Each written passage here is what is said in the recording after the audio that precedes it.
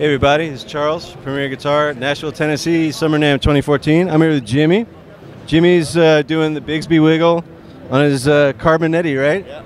Tell me a bit about this guitar. This looks like a labor of love and very unique instrument too. Yeah, so this I'm making all from scratch. No CNC machines, all hand tools, old school. Chiseling all the German carve out. Winding all my own pickups in the shop with an old sewing machine, using a hand saw and basically really old school stuff just to do everything. This one I made for Earthquaker devices for Jamie. So we, collaborated on the pickups and what he wanted in tone and to use for his pickups and everything, and just to make it as transparent as possible, really, and that's my goal. So what did, well, first of all, tell me about the pickups because you just mentioned them. Yeah.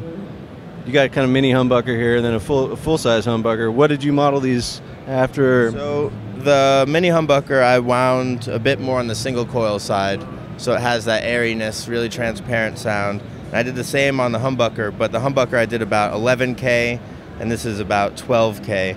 So it's fun to push them hot, but then have them, a little lower so they're nice and clean.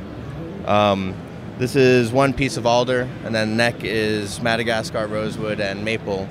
So I feel like with those materials you can just have it very true sounding, very, just down the middle, and have it be more about the player really, and yeah.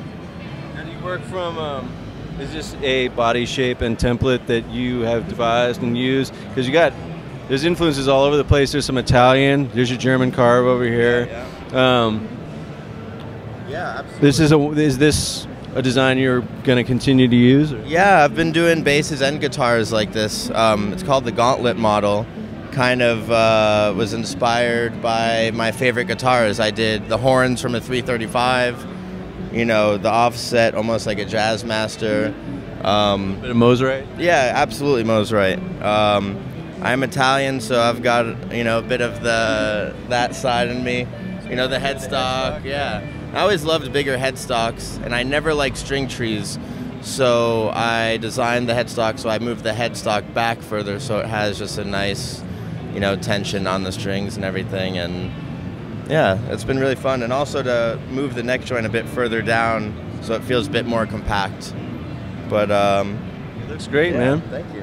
Yeah, this is a bass I did. This one I did for my friend Albert, who owns Rumpus Room Studios, so I did it more with a studio involved with 3 pickups.